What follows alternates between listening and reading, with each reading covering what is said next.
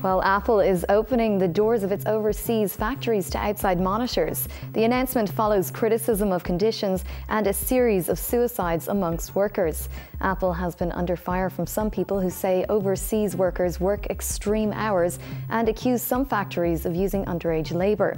In China in particular, many employees live in cramped dorms inside the plants. Skateboards have got a futuristic upgrade. Have a look at this.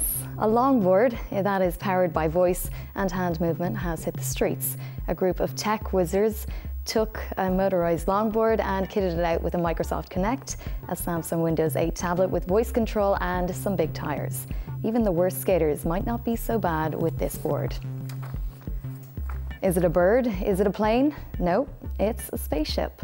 Parts of a Russian spacecraft have fallen back down to Earth, but no one knows where they landed. The unmanned Mars Moon probe had been stuck in the Earth's orbit for 2 months after a failed launch.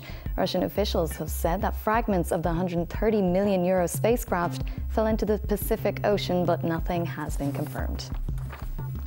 Google is making maps fun. The search engine has turned its maps into a 3D maze game in order to promote Google+. The game comes out next month and appears similar to On the Ball.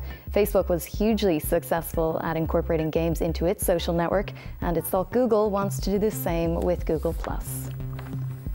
One Olympic athlete has taken to eBay to sell ad space on his body. Nick Symmonds plans to turn his body into a moving billboard in time for the Games this summer. He set up an eBay auction, offering the highest bidder the chance to put a Twitter name on his shoulder for a year.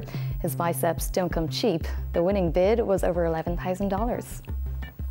And that's you up to date with everything that's buzzing today.